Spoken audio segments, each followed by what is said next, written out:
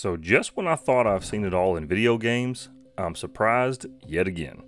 Today's game overview will look at an upcoming indie trading card game that is solo developed, by the way, and called Budmasters Peace Edition. It will be released on April 18th for Steam, and is developed and published by the Streets Network. Now, as I mentioned, this is a trading card game with a really simple goal.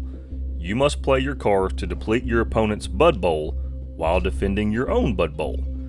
Now, the game can be enjoyed single player against AI or an online PvP. It can also be enjoyed sober or stoned out of your mind.